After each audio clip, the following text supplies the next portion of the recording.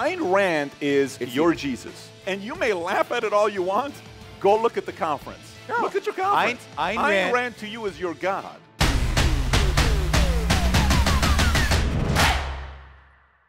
I was fully ready for like 300 people protesting outside, you know, with Ayn Rand, anti-capitalism. You're in state of California. So having said that, let me ask you a question. I know you got the book at 16 years old, and you were inspired when you read the book at 16 years old, and you said, okay, this is an interesting book. You know, cannot believe something like this exists. And then from there, in Israel, you go become a first sergeant in the military there, and I don't know a lot of people know this or not. You did very well in the military, and then you come out, you go to University of Texas, Austin, then you go and teach at Santa Clara for 7 years economics, and you go run a hedge fund. So you've had that transition from a kid who was inspired by a book, you're introduced to her, and then years later you go teach finance in Santa Clara, San Jose, and then you just start a hedge fund based on the papers you're writing. Now you live in Puerto Rico because you're smart and you pay 4% taxes and all this other stuff with them, right?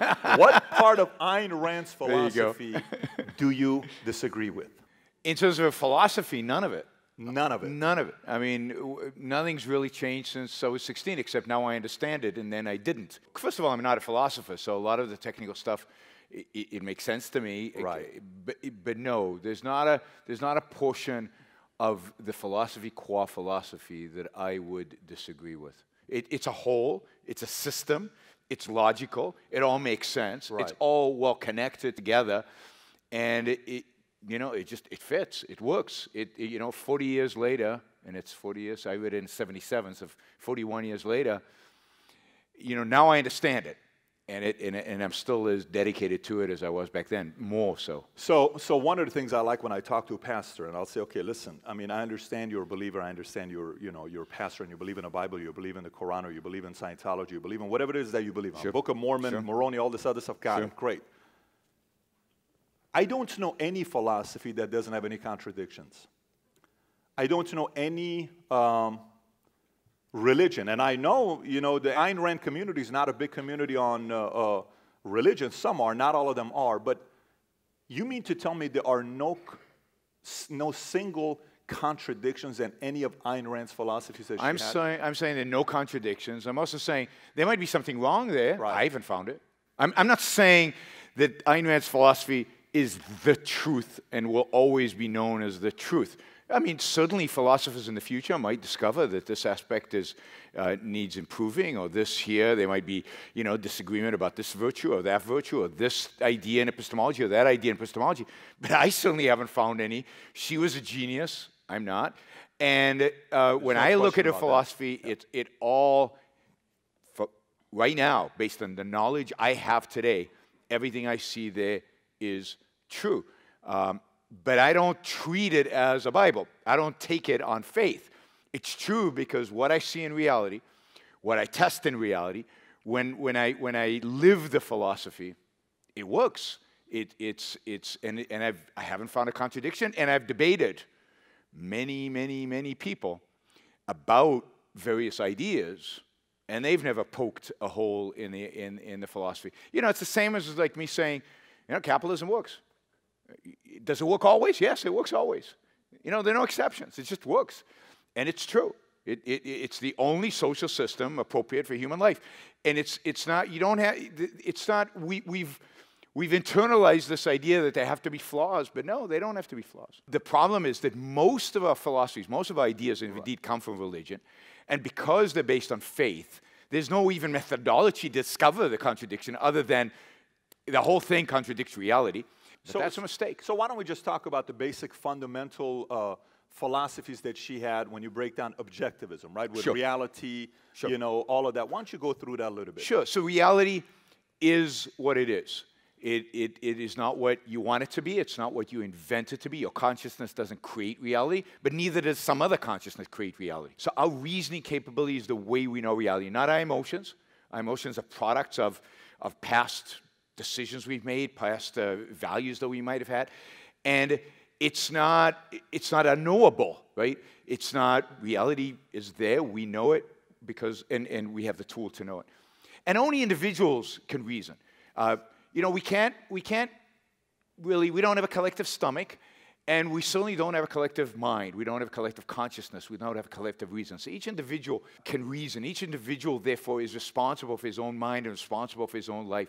So in morality, Ayn Rand was an egoist. She believed in rational self-interest, that your moral responsibility was to live your life to the fullest, to flourish as a human being, to survive qua human being, not to live for others, for the sake of others, and not to expect others to live for you, but for you to live for yourself. And then what kind of world do individuals like this, who want to live for themselves, who want to make the most of themselves by using their reason to discover the truth, what kind of world do they want to live in?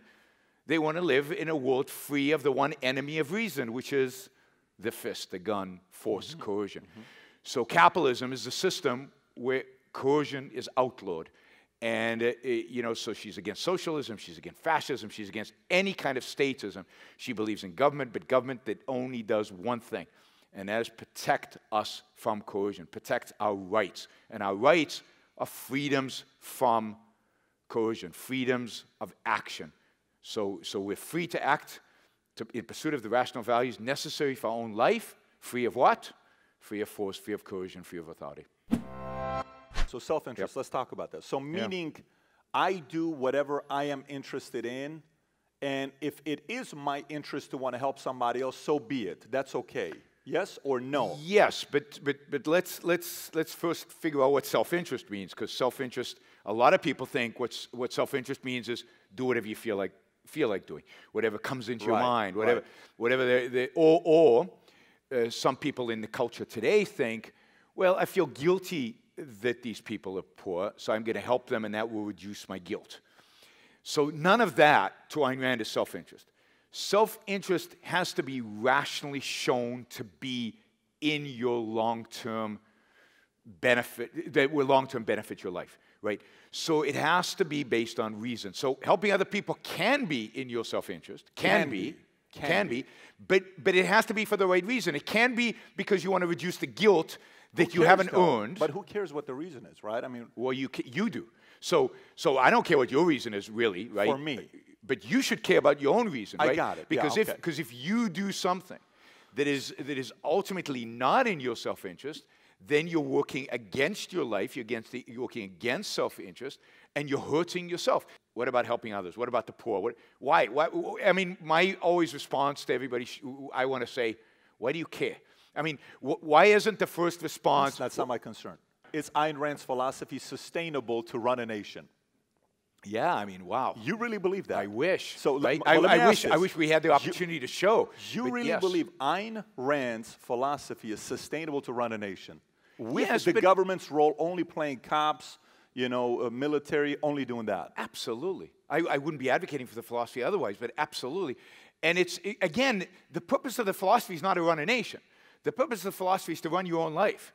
And the focus should always be on my life. The only nation, the only kind of nation appropriate for my life and appropriate for your life and to maximize your opportunities and my opportunities to make the most of our lives is a nation that is free of coercion, that leaves us free to pursue our dreams as individuals.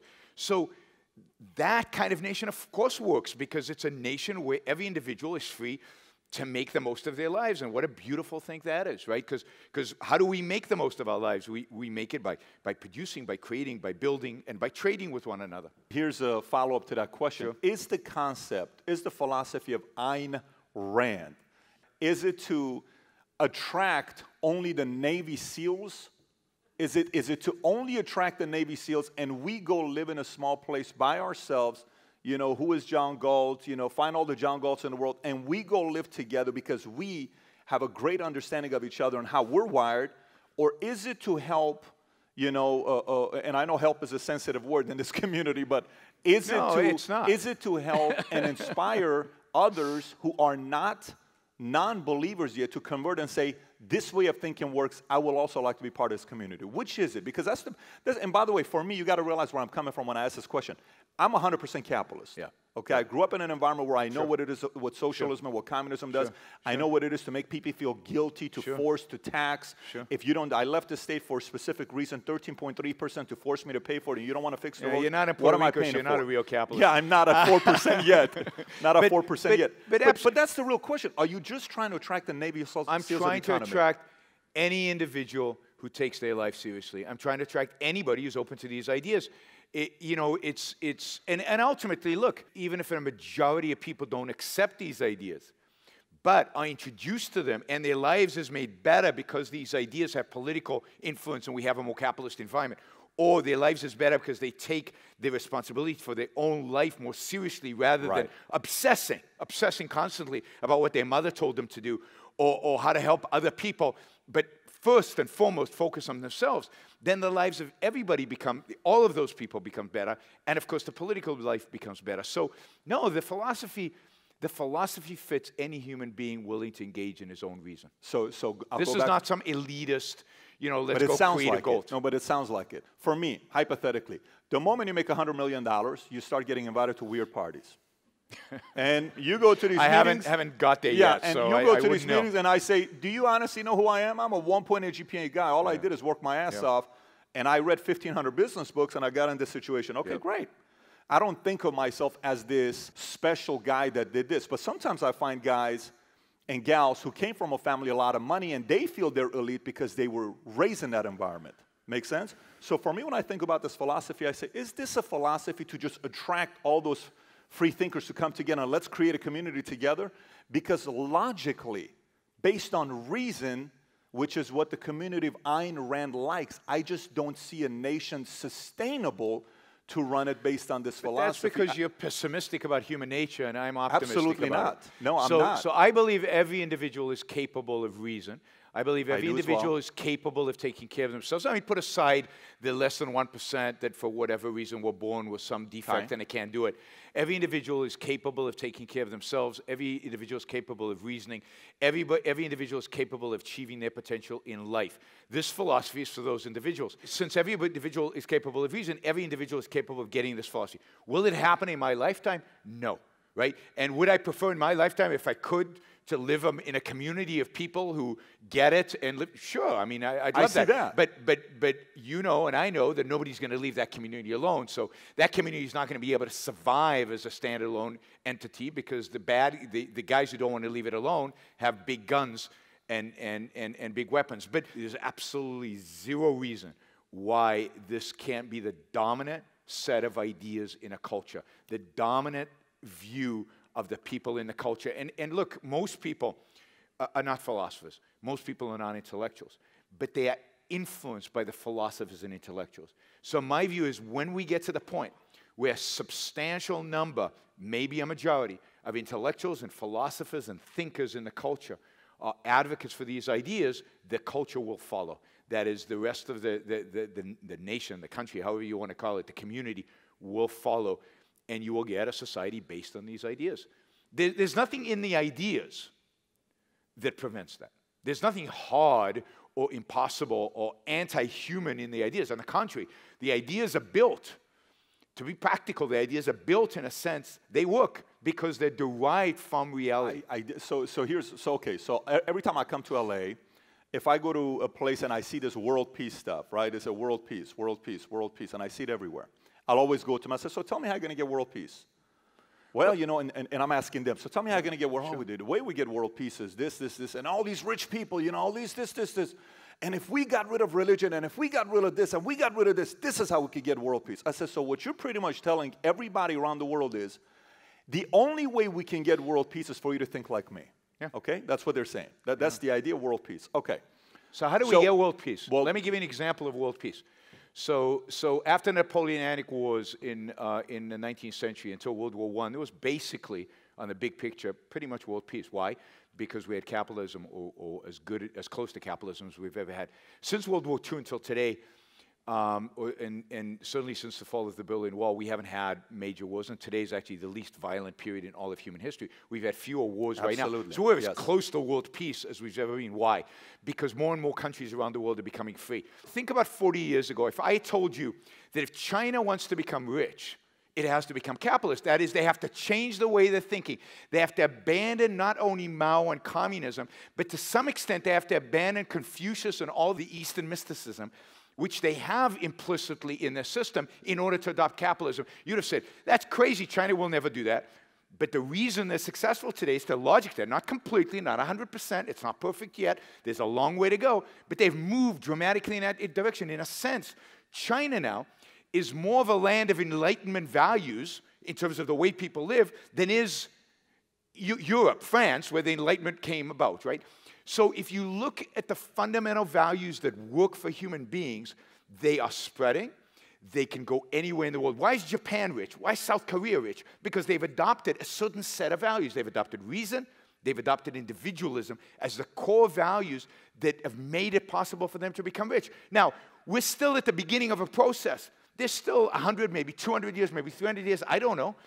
But if you take that projection of people better understanding these fundamental ideas, reality is reality, reason is efficacious, the individual is what counts. If they get those three ideas, wonderful things happen. Africa is starting to turn. And this is going to be an evolution. It's going to take a lot of time. But there's, again, no reason why in 300 years, 400 years, people won't adopt a completely different philosophy than they have today, which I hope is mine, right? Because I think that'll be good for the world. Ideas are what shape history. What do you think about religion? Has it done more good for the world or bad for the world? Well, it depends when, right? So religion thousands of years ago served an important purpose in human life. Human beings need a philosophy. They need guidance. They need some explanation for the world around them. And religion provided that explanation for a long time.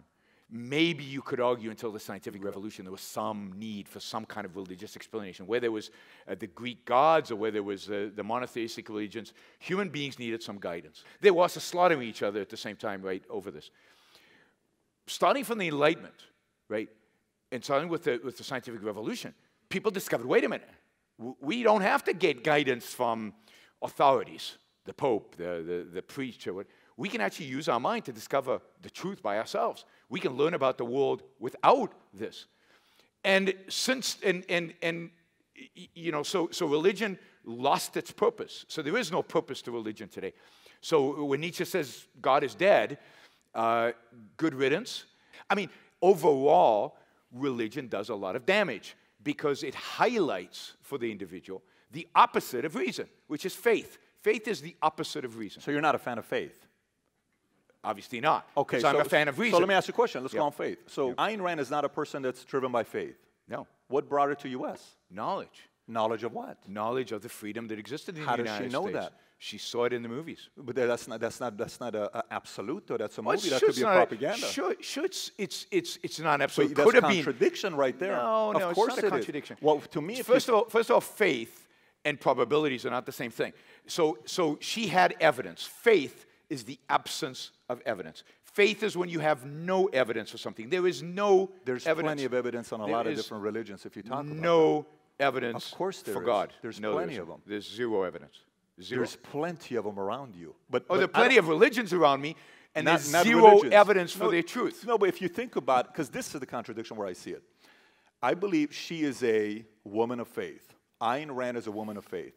She is living in, and by the way, I'm not talking about God. I'm not talking about God. I'm not talking about the fact that God exists. And look, I'm in the fire. I'm in a complete opposite place right now. You guys are on the same page. I'm trying to challenge you, and you have control over me right now because there's more of you. There's only one of me. But I sit there and I think about it and I say, here's a woman that leaves Russia. I mean, all you've been watching is movies that you have control over. It's a fantasy. I'm going to go to U.S. It's not a fantasy. A culture that produces... She has no idea, though. A culture that... She has every idea. How would she have the idea if she's living in... because when she was a child, they left and they were in Western Europe. So she saw Western European culture versus Russian culture. She saw it with her eyes. Plus, you've got a culture that produces these movies. Not every culture produces these movies. Russia can't produce these movies. Other cultures don't produce this kind of movies. Plus, you've got books and stories. You've got newspaper articles. You've got pictures. Even before the rise of communism, there were newspapers. So I'm not saying she has certainty. She might not have certainty. But she has massive quantities of evidence. But don't equate faith with a probabilistic... You know, I might not know something with certainty. But if I have a lot of evidence, then I know something, and I can act based on that. I mean, I'm a finance guy. I don't have any certainty about where the stock is going in the future. Too, yeah. But I don't consider that faith. I consider that I have evidence, and I put a probability on the ability on where the stock is going to be in a year. But that's not faith. So Faith would be if I had no evidence, and I'd say, Coca-Cola, I just love the name. They're going to go up. Some could argue with that to say there's plenty of evidence for faith, but I don't want to go make this a religion thing. I want to keep it specific to economics right now. So going back to the contradiction side. Okay. So she's not a fan of saying that people helped her. Like she's been quoted writing about saying, no one helped me. No one helped me. That's not true. I'm sure she asked her husband for help. You can easily find it where it says, I wasn't helped, no one helped me. In that sense, she was trying to make a specific point, absolutely. About the fact that she never was helped, okay. But she comes here, and she lives with a family in Chicago. While she's living with the family in Chicago, who owned a movie theater, she went to watch a couple hundred movies, and she was inspired, and she borrowed money from some people and all this other stuff. And so the biggest challenge for me, she's on her second interview with Phil Donahue, okay? And so she's wearing that baby blue dress. And a lady gets up there and she says, I used to be a believer. I'm no longer a believer. There are parts of your stuff I agree. And she says, why are you telling me? I don't care. And she says, I'm just sharing it with you. Yeah, but go say to another crowd that also disagrees with me. I don't want to hear it right now. This is my show. I'm here because you have to hear from me. And that level of intolerance to me, if I can't share my opinion around you, then this is what happens. Let me finish this question, and I want to hear you out. Sure. This is what happens. It becomes either one of two things.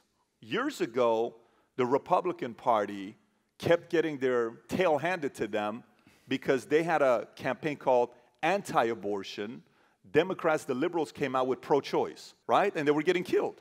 So they got together and they said, listen, this anti-abortion campaign doesn't work. We have to change it. And they went from anti-abortion to pro-life. Once they went to pro-life, boom, everybody said, I am pro-life. I am pro-life. These words are better. So do you think a part of the reason why maybe, and by the way, you're selling more books than ever before, 30 million plus copies sold. There are people around the world that are more interested.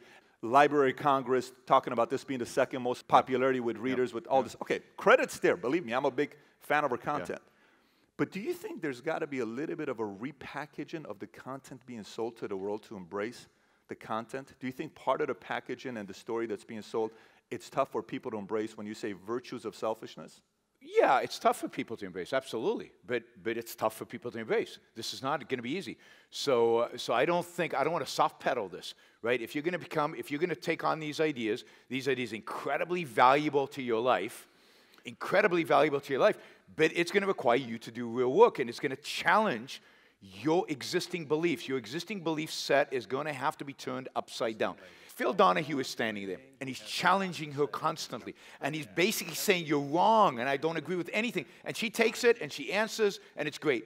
But a woman in the audience stands up and basically insults her by saying, I used to believe in this nonsense, but I don't anymore. Well, what are you telling me that for? She didn't say it like that. But that's exactly what she meant, and that's what Ayn Rand... There was another person that insulted. I was like, listen, but that's an insult to say that to somebody. To stand up and say to somebody, I used to think what you say makes sense. I don't anymore. Then why are you asking me a question? Why are you here to listen? What's the point? So if you listen to Ayn Rand's Q&As, and particularly if you read her letters, we've got a book of all her letters. She would take questions across the board from religious people and leftists and rightists and all kinds, from teenagers and every political view, every philosophical view, and she would patiently write them an answer. And some of those letters are beautiful and some of them are incredibly philosophical. But she was very, very sensitive, and she could hear it, to somebody somebody just wanting to insult her, somebody just being being obnoxious. And she dealt with that. Now, would I deal with this question the same way? Probably not. I'm not sure which one of us is right. But that's not the point. The point is, for the viewers, right, is engage with her philosophy, engage with her ideas. Put aside whether you think she was a little gruff or she was a little rude or whatever. That's not the point. Are her ideas true? Are her ideas, beneficial to human life? Are her ideas... Some of them are unbelievable. Well, some of them have been life-changing to me. I mean, I can't even tell you what it's done to my life. And I know thousands, and there Yeah. are hundreds of thousands of millions of people who would say that, whether they accept the whole philosophy or not. Of course. They Yeah.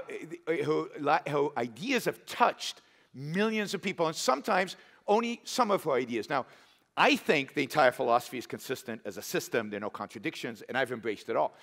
But I completely accept the fact that people take a part of them, and that's better, because to the extent that somebody takes Ayn Rand's ideas seriously, to that extent their life becomes better, to that extent they're better human beings, and my world is a better world as a consequence. It's in my selfish interest that people take her ideas even a little bit seriously. So go read her books, go engage in ideas, you know, nonfiction, fiction, watch her videos online. But let's get away from Ayn Rand, in a sense, and talk about the ideas. That's what's important, right? And that's what's going to change the world in the future. The reason why I came over here was the following reason. Yeah. So I went from, do you believe this is sustainable to run a nation? Do you Yes. believe this can go out there and, you know, get to the masses? Is the goal for you to be in a small community of John Galt type of a thing? Hey, we have our society, it's just going to be us. Hey, why don't all of us go put our money together and go buy Belize, and we run the nation and we build that? Honestly, we can go do this for Belize. That's an idea. If you think about it, Belize could be a place we can do this at. You can't do that a lot of other places outside of Belize. Okay, let's go do that part. That'd be kind of great, and it's all entrepreneurs, free thinkers, creative thinkers, and Peter Thiel wants to create an island and all the people get together. I understand that concept, if that's the goal. If the goal is for us to create a community and go out there and think about it this way, where it's so let me ask you, because libertarians bring this up all the time, so we might as well put it on. So let's say you do that, and let's say you have real freedom. And in my world, real freedom means private banking. It means if you want to withdraw more than $10,000 in cash, nobody should have to fill out a form. And let's say you have all of that real there.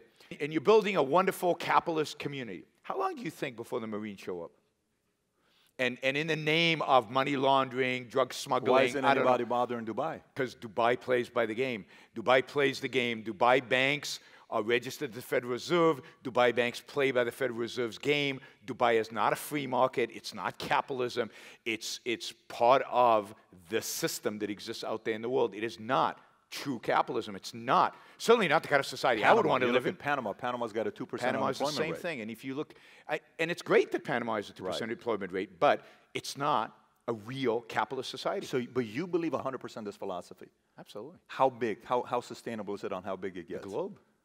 I don't believe in one government for the whole globe, but I believe that every government in the world could have this philosophy how do you feel and about sustain it. How do you feel about the way the U.S. government is set up? I think originally the way it was set up is pretty good. I like it. Which part of it? Which part do you like? I like the fact that no one branch of the government has very much power. I like the fact that they're all a little impotent. I wish they were a little bit more impotent. You know, so I like you have two houses. I like you have a president that's separate, an executive branch that's separate. I like the fact that you have a Supreme Court.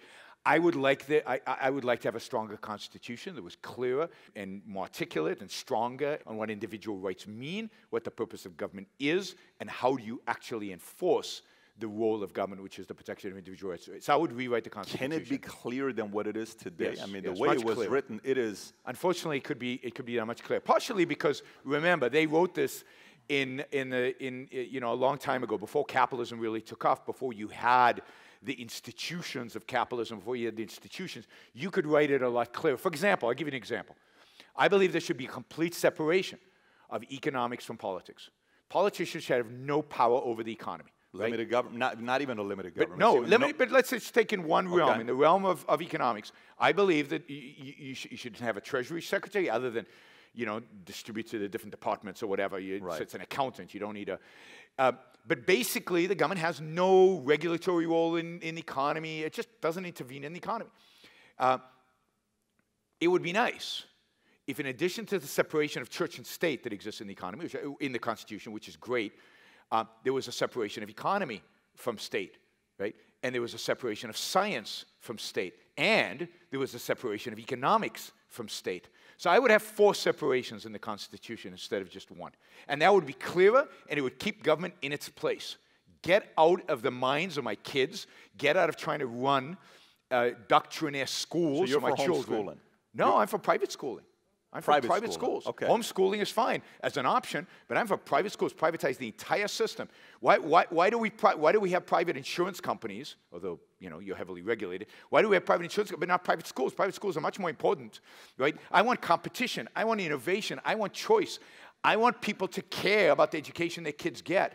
I want to have innovation there. I want to privatize. In your world, there would be 100% deregulation. Yeah. 100% deregulation. Yeah, I mean, I'm not saying there wouldn't be laws, because in the world we live in today, there's confusion between regulations and law. Regulations are there to try to dictate to a business how to run its business. Often it's preventive law. It says in advance, this might be a problem, so don't do it, right? No, I want laws to exist on the books that Who protect enforces it? A police and a judicial system. So I'm not an anarchist, right? So I want laws on the books that protect property rights, that protect individual rights. So if I'm doing something that clearly harms you, whether it's poisoning you with dirty water or dirty air or something, then yeah, you have recourse against me, and the government has recourse against me. But the government just can't out of nowhere say this is okay and that's banned and this is banned. No, there has to be proof. There has to be a system. There has to be a methodology to determine when something is banned. It has to be proven that it hurts somebody, that it's actually damaging to human life. Rights are being violated. So their job is to protect property rights, which is hard. It's not easy. So you need a government, you need a court system, you need a legislative branch, to figure out, for example, with the internet, what is property? How do you apply property to intellectual stuff? How do you apply property to the internet? These are complicated You're things. simplifying it more than it may be easy to do that with 50,000 people in a country, but 330 million? It's the other way around. The more complex the system is, the more important it is that you have freedom. Yeah. The more complexity you have, the more capitalism is important. I can centrally plan, probably. Don't hold me to this. I don't think it's right. I don't think it's moral. But I could centrally plan a 50,000 person community and do okay. Could I centrally plan a 300 million people? No way. So even from the perspective... That's my point. Yeah. So the more complex, the less economic justification there is for any kind of planning, the more you want freedom, the more you want capitalism. Right. The bigger it is, the more this philosophy, in a sense, qua economics, works. So let's say your house burns down and you didn't buy insurance for whatever reason. And you're a nice guy, and you've got neighbors. What happened in America before the government stepped in and provided you with welfare and everything else? Your neighbors got together, and they said, he's a good guy. We like him. No fault of his own. He should have bought insurance, but okay. And we're gonna come together. We're gonna help him build a new house. But you shouldn't expect some guy. You live in Dallas. You shouldn't expect somebody in California to pay for your new house. If your neighbors want to help you, great. But what if you're a jerk and your house burns down and your neighbors actually hate you, and you're not worthy of their help? Then you're not going to get the help. So virtue is rewarded under capitalism. If you're a good person, if you're a nice person, then people will help you when you need that help.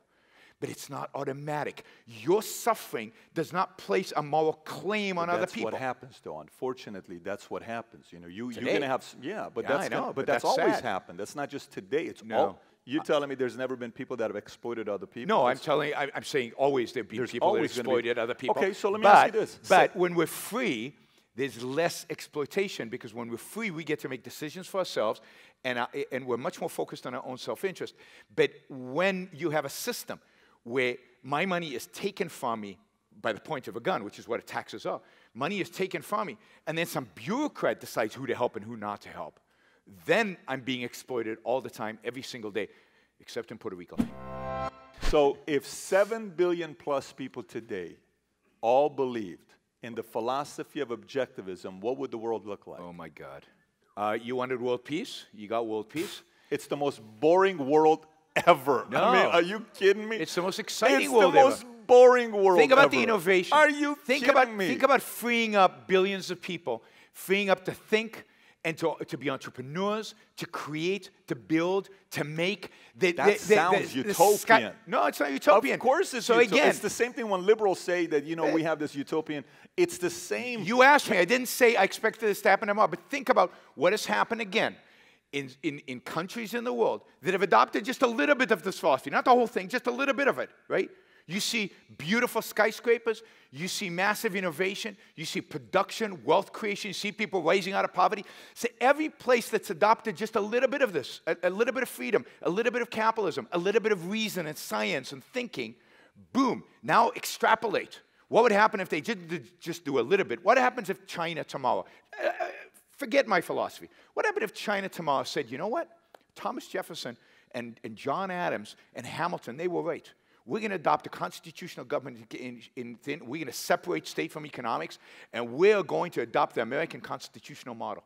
China would almost instantaneously become 5 times richer, more innovation, more production, more creation. So why do you say yes on that, right? Now, okay, now take it even one more step further, and wow, what an exciting world. It's so much fun, so much excitement, so much innovation, so much dynamism. I don't see it. Yeah, I know. You know why I don't see it? Here's why I don't see it. Okay, by the way. But, well, I mean, the world today is interesting because people are killing each other in Syria and in other places for absolutely no reason because their God doesn't agree with somebody else's God or whatever. No, that's extremist. I want all of that. God, it's their extremists. No, well, because we have extremists in capitalism as well. I mean, you know, crony capitalism doesn't work like. Well, crony capitalism doesn't exist. Let me just say, there is no such thing as crony capitalism or conscious capitalism or any capitalism. This is capitalism. Cronyism is a feature of the state. Cronyism is a feature of statism. Cronyism is a feature of socialism. No. Cronyism is not an extreme of capitalism. Cronyism is a feature of uncapitalism, of the opposite of capitalism. When you take capitalism away, what you get is cronyism. If you have capitalism purely is a separation of state from economics. If government doesn't have control of the economics, how much cronyism would you have? I am totally with Zero. You. I am totally with you on that side. So you can't, there's no but downside. you made the concept about Syria, and I said that's not a religion, that's the extremist. Well, listen, I was an atheist 25 years of my life. Okay, I'm giving a whole different standpoint for me. I'm not going faith here. That's an extremist we're talking about. And unfortunately, sometimes in capitalism, guys come up, they go to politics. Look, I'll give you a perfect story. Yeah. I'm in Harvard, okay? Yeah. I'm at their OPM, no, I didn't go to Harvard. I went to an OPM program. It's a 3-week program. I'm not bragging that I went to Harvard. This was entrepreneurs that came together. Harvard. Yep. It's a $40,000 course. You go for 3 weeks. And it's 144 different entrepreneurs from 65 countries. Different countries, yep. And one of the guys says, you know, instructor, I'm really struggling because I used to have 31% of the marketplace. And this one business came in, and he took 17% because there's 2 different businesses combined at 17%. I only have 13%. We're really taking it. What do you think I should do? So the instructor says, well, what do you guys think you should do? You know, this is about, you know, us talking to one another. What do you guys think you should do? This one guy from Brazil says, let me ask you a question. Who's running for office? And by the way, he is not laughing. Yeah, I know. So everybody, I'm sitting there saying, let's just see what's going to happen. Who's running for office? And he says, what do you mean? He says, is there anybody that's running for Congress, Senate, governor, office? Anybody? He says, yeah, of course, there's a couple guys. He says, listen, very simple. You go tell them right now, $1 million. Okay, what is the dollar amount for you? You give him $500,000 up front, $500,000 upon passing the bill to make the barrier to enter for the other guy. Then he gets the other $500,000 bonus. Those 2 guys will be out of business. And I'm sitting there, I'm like, the way he said it was so nonchalant, like, you know, just go out there and do it. But there's have you been to Brazil? I have not. No. Well, if you go to Brazil and you see the level of poverty and you see the level of the lack of production. I'm not on his page. No. So my point is, yes, that's how the world works, and it's a disaster to the extent that it works. So we reject that. We want pure capitalism. We want a capitalism where that is impossible. Great. What is the downside of that? There's no downside here. You're looking for downsides, but if I make that impossible by making those senators impotent when it comes to the economy, make them so weak that they can't impact the economy, there's no point in bribing them. Who's the leader, by the way, in your society? Is it a president, or is it like a chief of a commander, or chief like a military guy, not a president? No, I think the American system is a good system. So you like the system here? I like the American system as it was at the founding. Again, I think it's been perverted and distorted. The executive today has way too much power. All these regulatory agencies are unconstitutional. So I'd like the original system where the president had some power, but it was weak. But look, and you need a military because you need to defend yourself. But the point is, if you recognize that what this guy said about Brazil is leading to poverty in Brazil, then if you take that out, you would lead to more wealth in Brazil. So why can't we have the whole world be capitalist? I'm 100% there with the world being capitalist. I'm going back to the concept of there being still some contradictions in it, that there's there's got to be some contradictions in it that's not being addressed. Let me give you another one here, okay? Virtue of Selfishness by Ayn Rand, right? Yeah. Virtue of Selfishness. Yeah. Do the virtues of selfishness work in every aspect of life? Yeah. In your personal life? Absolutely. In the bedroom with your wife? Absolutely. Okay. No, I get it. Hey, I babe. get it. Hey, Ready? Ready. I'm happy I'm happy to go from politics to sex. I got mine, babe.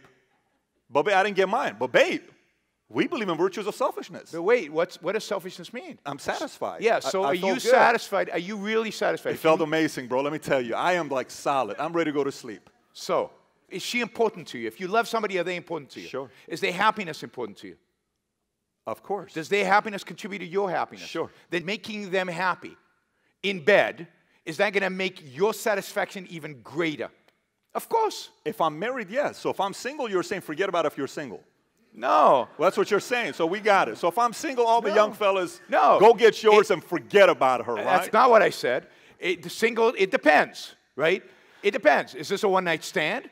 Or is this something, a woman that you're sleeping with that you expect that you're going to marry, or you expect you're going to have a long-term relationship with? Do you love this other person? My point is this: if you love another person, then their happiness becomes part of your happiness. And it's completely selfish to take care of this other person, to make sure that they're enjoying the sex as much as you're enjoying the sex. Because the fact is, you'll enjoy the sex more if they're enjoying the sex. If they lie there, you know this, right? If they lie there like a cardboard, and you're having some physical sensation, that is nothing as compared to they're having the time of their life, and because you're going to have the time of your life. So the idea that selfishness means you don't care about other people, that selfishness means that you actually ignore other people. But the point is, it's not packaged right. No, the point is, let's think about what the word means, and let's think it through. Ayn Rand is challenging us. You can't take morality and put it in one word and hand it to somebody and they're going to get it. Morality takes work. So the word selfishness is a challenge. Well, what do you mean? What is a self? Is a self just the momentary pleasure of an orgasm? Or is the self the entire life, all my values, everything that I encompass, my consciousness, my future, my life? And then what kind of behavior and what kind of values do I need to adopt in order to make my life meaningful and joyous and happy over this period? And do other people have a place in that? Well, of course they do. But they have a place in that because they have a place in my happiness, because it's selfish for me to care about them. So you have to unpackage it, and it takes effort and it takes work. But that's beautiful. It's a challenge. We learn that morality is simple. Just take care of other people and don't be selfish. Don't think of yourself. Just take care of other people. And that sucks. Nobody wants to actually do that. Everybody wants to take care of themselves. Everybody cares about themselves. So we learn from a very young age to be cynical about morality, not to take morality seriously. And we go to church and we do our thing and we pretend and we say, oh, Jesus, right? But nobody wants to be Jesus. Nobody wants to be Mother Teresa. I haven't seen anybody volunteering to become a next Mother Teresa, right? So we live our lives, but then what happens? We've got this moral ideal that we've been taught, and we're living this life, and we feel guilty. And that's unearned guilt. Why should you feel guilty? And we can't achieve happiness, and we're frustrated with our lives. And you see all the social problems that's created. I'm saying that's a consequence of religion. That's a consequence of religious morality. It's crap. It's wrong. It's immoral. Your focus needs to be on making your life the best life that it can be. And of course, other people have a role in that. Do you think Ayn Rand, yes? The only applause I'm getting for pronunciation. You guys are amazing. Do you think Ayn Rand lived her life according to her philosophies? Yeah, I do. So then why do you 30 minutes ago tell me, let's set aside the way she lived. Let's focus on the philosophies she taught. That's a contradiction again. No. But it is. No, because the ideas need to stand on their own. Whether she did or she didn't, the ideas need to stand on their own. I think Ayn Rand is an exemplar of a philosophy. I think she's a heroine. I think she's somebody to look up to. But I don't want to get into the debate about this personal aspect of her life or that personal aspect of her life, because I don't think that's the core. But that is your example, though. Like when I come in here and I come to your conference, this is your conference. Everywhere I see Ayn Rand. So Ayn Rand is your Jesus. Ayn Rand is your Joseph Smith. Ayn Rand is your L. Ron Hubbard. And you may laugh at it all you want. Go look at the conference. No. Look at your conference. Ayn Rand to you is your God. You're seeing it as your God. But she's not a God. She is a philosopher. You could go to other conferences where they talk about Aristotle's philosophy or others. She is a philosopher. We all, share this philosophy. We've learned the philosophy with her. We admire her. And she changed my life. She changed the lives of most of the people in this room. We have a massive amount of admiration for her. And look, I don't have that big of a problem. She's a heroine. And I have no problem in you saying she is our Jesus. Jesus is a hero to Christians. Ayn Rand and some of her fictional characters in her books are heroes to us. So in a sense of concretizing this image of what this life and what this philosophy is, absolutely she's a massive hero. But I find instead of engaging with the ideas, too many people in the culture want to nitpick her life. And I'm not an expert on her life. I'm not an expert on her biography. I love Ayn Rand because what she did to my life. She changed only for one my reason. Life. See, I don't mind sitting there and debating somebody who is an atheist and he wants to debate me whether there's a God or no God or agnostic or whatever you want to do. That's fine. The only time, the reason why this is so much attracted is because there's such a 100% certainty in everything being right. If you're a free thinker, how could a free thinker say 100% to anything if you're a free thinker? It's a bit of a contradiction. Yeah, on the other hand, this cup of coffee in my hand is coffee. And this cup is a cup, and it's made of paper. And I'm 100% certain of everything I just said. And so I don't drink coffee, by the way, just so you guys know. I'm not a coffee guy. Yeah, but and I ran a sales office and know never drank coffee. Do you not just walk away saying, who is this guy? I don't like him at all. He's so confused. He's missing out on the point of life if he doesn't even drink coffee. Do you follow the author, or have you read his book, Nassim Taleb? Yes. I like opposition, is what I like. This is a quote by Jeff and Vince Graham in his book. I am, at the Fed level, a libertarian. At the state level, a Republican. At the local level, a Democrat. And at the family and friends level, a socialist. What do you think about that? I think that is tragic. And I think a lot of libertarians have that view, unfortunately, including Hayek. Friedrich Hayek had the view there was socialist in the family. And you have to abandon those altruistic socialist values in the family when you go out into the community.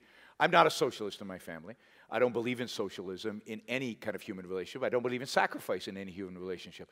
I don't sacrifice my wife. I don't sacrifice my kids. They're important to me. I love them. That's why I do what I do for them. But so I think one has to hold your values and be consistent throughout. You don't sacrifice for your kids? No. So when your kids were born and they were newborn babies, you slept 8 hours? No. That's sacrifice. You know why? Why? Because my kids were far more important to me than a few hours of sleep. Then you sacrifice sleep for your kids. No, a sacrifice. Self-sacrifice is something very simple. Words are important, right? Self-sacrifice is when you give something, and what do you expect to get in return? If I go into the Apple store and give them $1,000 and get an iPhone X, did I sacrifice? No, because I got something more valuable. I gave something up. But nobody says you sacrificed $1,000. You traded. So I gave $1,000 and I got something more valuable. When I didn't sleep at night, I got something much more valuable. My kids. And what's more important than that, right? So that's not a sacrifice. What Jesus did, that's a sacrifice, right? He suffered for other people's sins. I can't think of anything more evil than that. I can't think of anything more evil than that. For the individual or for the anybody, sinners? For anybody. For a person, think of the injustice. Yeah. They committed sins, and I'm going to penalize you for them. And you're going to say, yeah, great, cool. I'm going to sacrifice. Why? Why would you do that? He chose to do it. It's a choice. He made a choice. It's an evil choice. Yeah, that's his choice. Though. Yeah, no, it's a choice. Yeah, I'm not going to take away his choice. If you want to commit suicide, fine. But particularly slow and painful suicide, that's your problem. But I still think that's anti-life, that's anti-values, it's evil, it's bad. So, again, that's a sacrifice. And I avoid sacrifice. If so once in a while I'll do something and I'll regret it, but that was a mistake. I don't enter into a relationship with the idea of sacrificing. Sacrificing is bad. I'm for life. I'm for living. And living involves trade. Living involves giving up something to get something greater in return. And the person who got the stuff thinks what they got is more than what they gave, right? Apple thinks that the $1,000 is worth more than the iPhone. That's why they engage in a trade. So we won, I won, they won, everybody wins. Would Ayn Rand be wearing a Make America Great hat again today? Would she walk around today saying, I am just in love with this Trump guy, man. He's just, I love him. I go to sleep thinking about Make America Great again. She would go to sleep in shock and horror about the state of America under Donald Trump. I think she would hate him. Now, I don't want to speak for Ayn Rand because she was a genius, and it's sometimes hard to say what she would. So I can tell you what I think, not what I think Ayn Rand would think. She would hate him. And she would say, yes, I'm for making America great again. It would be great if Donald Trump had a clue what America was. Because to make something great, you have to know what it is first.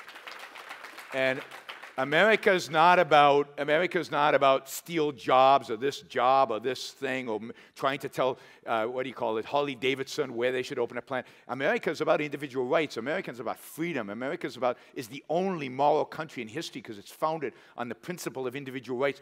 This is a president who doesn't know what individual rights are. This is a president who has no conception of the Constitution, never mentions the Constitution because he doesn't really care. He just wants to do what he wants to do. You think he really doesn't care? I am convinced he cares Have you met zero. him? No. I'm convinced he cares zero about the Constitution. How do you know that? By watching him and seeing his behavior. So a lot of the stuff you just said, he's doing a lot of it for you, right? He's deregulating. Every day he's deregulating a lot of laws. Yeah, He's lowered the corporate taxes from 35% to 23%. Good. He's deregulating. Good for him. Okay. He lowered corporate taxes. Good for good for you. him. No, good for everybody. Yeah. Good for everybody. Sure. But at the same time, he is spending like crazy. So spending is gone up dramatically. What does that do? That sucks money out of the private economy just as if you taxed it. So the difference between taking out bonds to fund the government or taxing is small. One could argue which one is worse for the economy. But on principle, you measure government intervention in the economy by how much dollars they spend. If they're spending more dollars, they're intervening in my life more. So you might be deregulating over here, but something's going up over here, which is bad. On top of that, he's just raised taxes on all of us. It's called tariffs. Tariffs are sales tax. And he's just taxed all of us with tariffs, and he intends to do a lot more of that. But it's more than that. What he does is he diminishes the significance of the presidency. He diminishes what America stands for. He's vulgar. And again, he has no sense of understanding of what this country actually is about and what this country actually means. So there's nothing this man's done that Ayn Rand would say, I'm pleased with these 3 areas. Well, sure. I mean, and again, I don't want to speak for Ayn Rand, but yeah, he's deregulating. Good. I'm glad he's deregulating. I'm glad he lowered the corporate tax. That's a no-brainer. So anybody would have done that. But okay. But the negatives, I think, way outweigh the positives. Way outweigh the positives. So which president has been a president where the Ayn Rand community, objectivism, would say, we like this guy, or a possible current candidate? Grover Cleveland? That would be it? Grover Cleveland.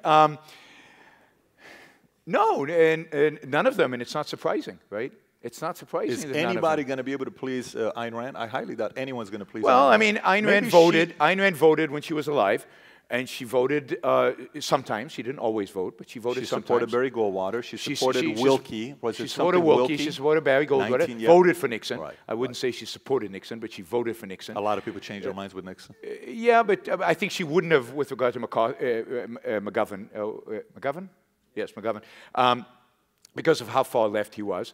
So she sometimes, closed her nose and voted for people she didn't like. And she ran a campaign, what was it, anti-Nixonites for Nixon, I think was what she called it in 1972.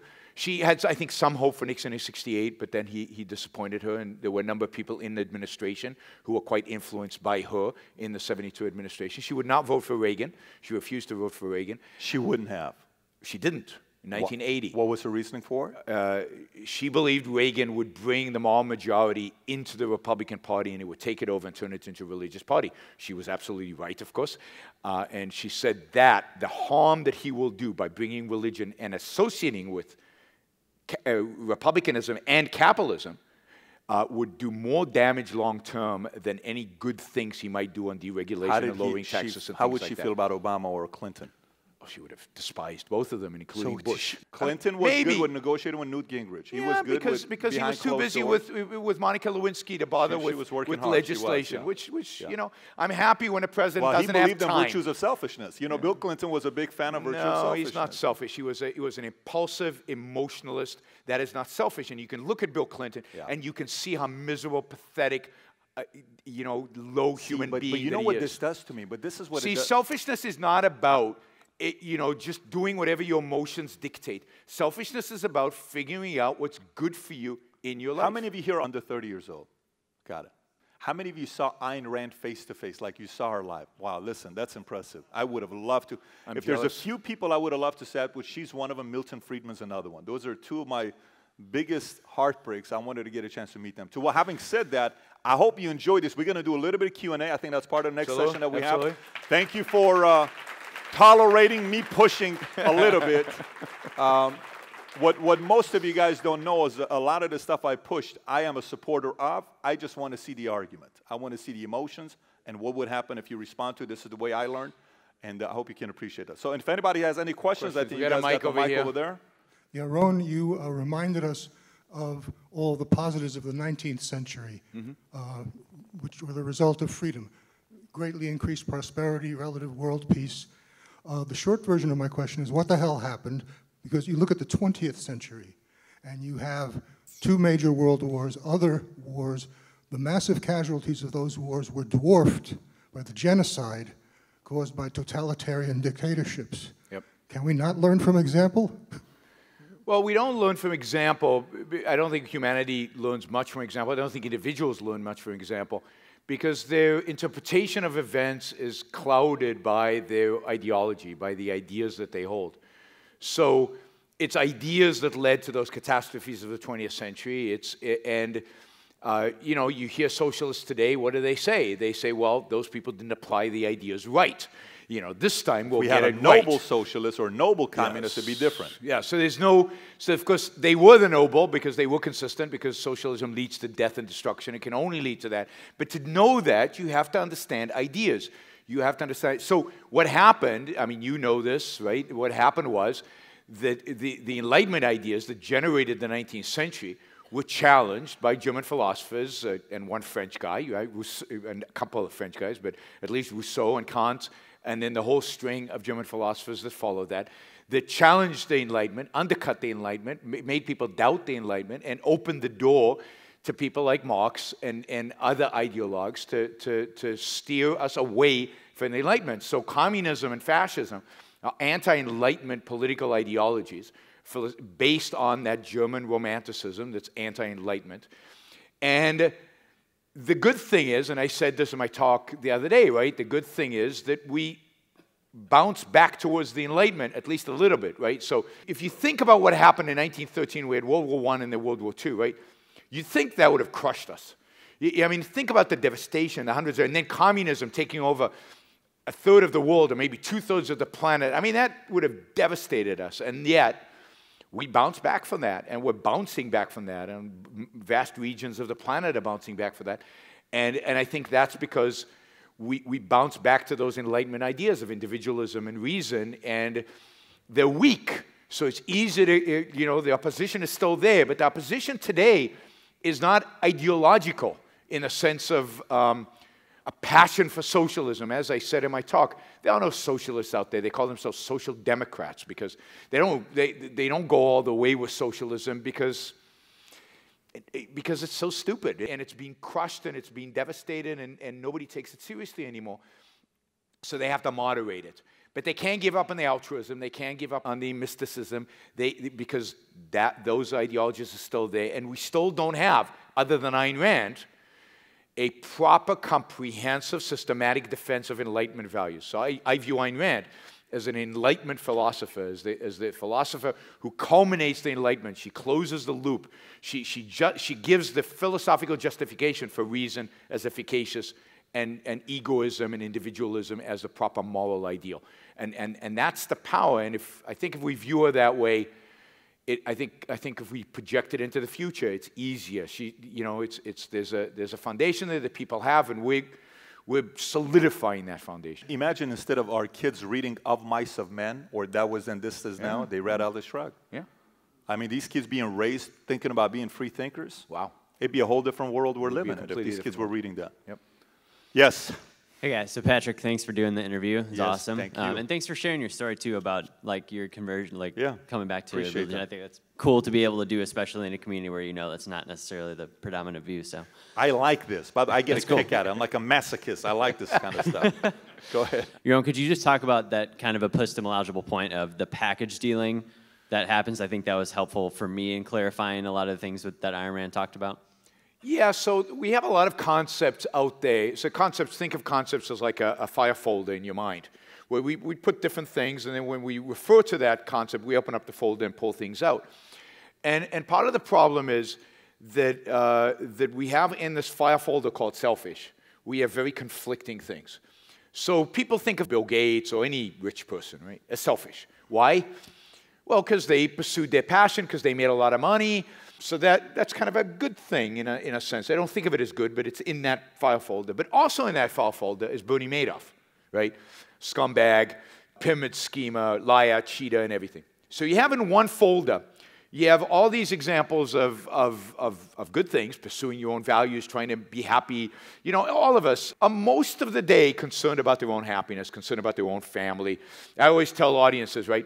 Your kids are in the pool, the neighbor's kids in the pool, they're drowning. Who do you save first? And everybody says, I save my kids. Now, the only difference between them and me is I save my kids and I don't feel guilty about that. They save their own kids, but they feel guilty about it because their morality tells them they should have saved the neighbor's kids first. Because you have to love your neighbor just like yourself, so there's no difference between the neighbor's kids and your kids. So we all have a sense of selfishness. We all pursue our self-interest. But we also think that self-interest is associated with lying, cheating, and stealing. It's also associated with Bernie Madoff. That's the culture, right? So we have a problem.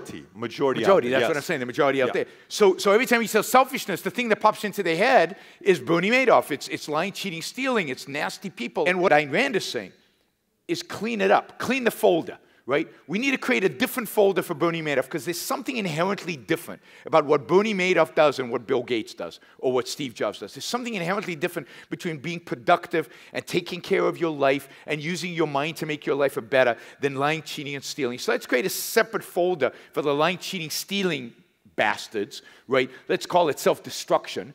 And let's have self-interest clean, right? Real self-interest, long-term self-interest, rational self-interest, using your reason to pursue your own flourishing. So conceptually, we need to clean up our concepts, and therefore then we can use these terms, and people will understand us. So part of our job is just housekeeping. My mindset from the outside is the marketing aspect of it. That's all I'm thinking about. How do you market it to get 18, 19, 20-year-olds to say, this makes sense, and get it to them even more so? We usually say things like, oh, why would a God allow a child rapist or concentration camps or murders or any other evils or ugliness of the world, when we could say the converse, the opposite? We can say, well, why are there paintings and sculptures and skyscrapers and beautiful things? What kind of God would allow that? So I just would like to see if you two would elaborate a little bit more on that kind of idealism, please. Thank you. Well, I mean, I don't think in those terms because I don't think there's a God. I mean, I know there's no God. Yeah. And I've known that since the age of 6. So to me, the question of why would God allow this or why would God allow that doesn't come into my mind. But I do find it funny, right, that when the guy catches the pass in the Super Bowl in the end zone in the last second, the first person he thanks is God, right? But when he drops the pass, he doesn't go like this, right? Right, so we give God credit for all the good stuff, but they don't blame him for the bad stuff, which I find bizarre and ridiculous, right? I mean, either he's control, and therefore he gets credit and blame for everything, or he's not in control, and therefore he doesn't get credit for the good stuff either. But the whole idea doesn't cross my mind because there is no God. So if you caught the pass, good for you, and if you dropped it, go practice some more. We're all fans of capitalism here. What's our game plan? We're all reading a lot of books. We're coming together at conventions. We're doing a lot of talking. We're doing a lot of thinking. What does that look like going forward? How is that going to like produce difference in the world? So I'll give you a perfect example here. So I am with Charlie Kirk, Turning Point. Turning Point USA. Yep. He's doing a phenomenal job, by the way, out there. He's making a lot of noise. Some people like him, some people don't like him. Marketing-wise, he's killing it, period. Killing it. And he's producing the content around capitalism, which is great. I was at one of his conferences in Dallas, and I went up to him. I said, so let me ask you a question. This is great. You're talking about capitalism. This is phenomenal stuff here. I said, what percent? I said, I notice a lot of people here are white. And he says, no, they're not. I said, I notice about 90% are white. He says, no, we have 46 people here that are African American and Hispanic. I said, how many people total you got here? He says 1,000 people. I said, it's 95% white. That's my point. And by the way, this is on video when you hear me talking about it. When it's like, well, it kind of is, but I said, the biggest challenge for me is the following. How many of you here completely disagree with Ayn Rand? This is the problem. You guys are the problem. All these donors that gave all this money here, you need to have 3,000 seats and pamphlets and let them leave and hear the presentation of capitalism. Let them make a decision for themselves. You don't have to like what I'm saying. What's the purpose of all of us coming together and talking about this? We agree about this stuff. I'm in Greece last week. I'm talking to these kids. 20 of them show up. 20 of these entrepreneurs show up right outside of Acropolis. I said, let me ask you a question. So what are you guys doing right now to save Greece? What's your game plan for Greece? He says, what do you mean? I said, how are you guys planning on saving Greece? I mean, you saw what happened with your country. You guys don't know how to manage money. You have no clue what's going on. What's your game plan? He says, well, you know, our politicians, all they want to do is tax, tax, tax. They don't know how to manage money. They're corrupt. They're this. I said, so what are you doing about it? He says, I don't know. I said, so the solution for all of you is capitalism. What's going to save Greece is capitalism. So the kid, 18-year-old kid says, the other day I wore a Valuetainment shirt that says, I love capitalism. I said, what happened? He says, I went to school. Teacher pulled me aside and said, you got to take that shirt off. I said, did you take it off? He said, yes. I said, you shouldn't have. And here's my challenge to you. If you guys want to really do something about Greece, I said, pick one day.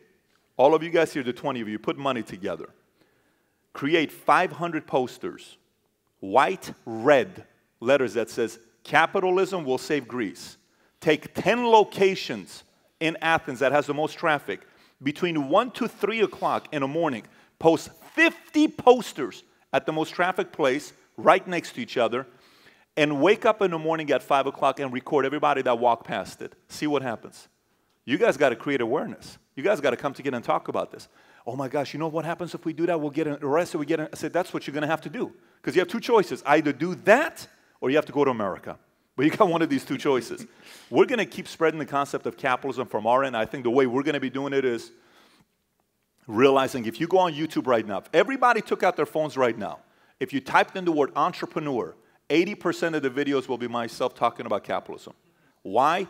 We want to get this message out. But, this is my last one, I'll come to you. The virtues of selfishness. To me, if you guys did a focus group and you got people that came in and said, what do you think about this word? You have two things. Either we're going to work so hard to change the way people think about the word. More power to you. Or why don't we repackage this messaging? What word is saving capitalism, believe it or not, is entrepreneurship. People are more receptive to entrepreneurship than they are to capitalism. It's the same exact thing. Anti-abortion, pro-life. The packaging needs to be better. I believe if we do that, we're going to get the attention of the younger audience. That's my thoughts. What do you think? Yeah, packaging matters. It doesn't matter as much as I think Patrick thinks it does, because if you want the younger audience, because people are going to hate the concept of selfishness, even if we call it something else. It's not the opposition to the word, it's the opposition to the idea. It's the idea that they find offensive. We can call what happens when you call it entrepreneurship. What happens when you call it free, by the way, free enterprise polls better than free markets, which polls better than capitalism. So let's use free enterprise. But what happens when you use free enterprise is the reason it polls better. It's watered down. And it's going to be watered down more and more and more. So if you really care about capitalism long term, then I believe you have to understand the philosophy on which capitalism is based. And the philosophy on which capitalism is based is a philosophy grounded on reason and individualism. Those are the two most important concepts. The reason you come to this conference is not to convert you into capitalists, but to A, give you emotional fuel because it's just fun, and B, give you more substance so that you can go out there into the world and defend the concept of capitalism better on the basis of individualism and reason, which nobody else other than us is doing. Capitalism will not survive the conservative and libertarian attempts to defend it on quicksand, on nothing. Yeah. Patrick, Yes. what, if anything, have you learned from Ayn Rand? Ayn Rand. What is wrong with Said you? Ayn Rand. Are you kidding me? You should have corrected him. That would have been. You ought to be that would have been embarrassed better. of yourself right now, right? By the way, look at my phone. It says, I am an entrepreneur. Everywhere I go, and I put my phone like this intentionally everywhere I go. I want people to know the power of entrepreneurship. What have I learned from her? Allowing it okay for you to be a free thinker, and knowing at the end of the day, there's a reason why I went on a 30-day tour. I lived in an RV and went across the country from LA to Miami to Toronto to San Francisco, back to LA, spoke to nearly 10,000 people on the concept of capitalism for 30 days. My kid's birthday was there, but I went in this RV because people need to understand that this concept of capitalism can free anybody. If it did it for me, for other people as well. So we're going to keep screaming off the top of our lungs the concept of capitalism. You will see us doing it with the way we do it, and hopefully 5, 10 years from now, there's going to be hundreds of millions of people sitting there saying, you know, this capitalism concept is good. And to go back to piggyback with the point that he said, remember, Mormons are good at one thing. They bring them in. They worry about baptizing people later, not the other way around. You can't baptize them up front. You bring them in, and then you baptize them. If you had 3,000 people in this room, there's more opportunities to baptize. Who cares if 40% disagree? If I convert 20%, we're ahead of the game. We're going to keep baptizing entrepreneurs. That's what we're going to be doing for the next 10 years. So stay tuned. Thank you so much, everybody. Thank you. Thank you. So You're the CEO, right? Yes. Is he the CEO? He's the CEO. Yes, and sir. I got Anu to allow me to ask the last question. We're going to meet in a second. Sure. Did you read this book, Which one is that? Atlas Shrugged? Of course, I have multiple times. Okay. And what did you think? Everybody in the world needs to read that book. Cool. That's all I have to. Everybody in the world needs. By the way, not just that book. Every one of the books she wrote, Fountainhead. And forget about just the book. Study her interviews. Study how she thinks. Study how she responds. Anything you can find on Ayn Rand, you ought to read about. Anything. Thank you, guys. Thank you so much, everybody. Thanks, Patrick.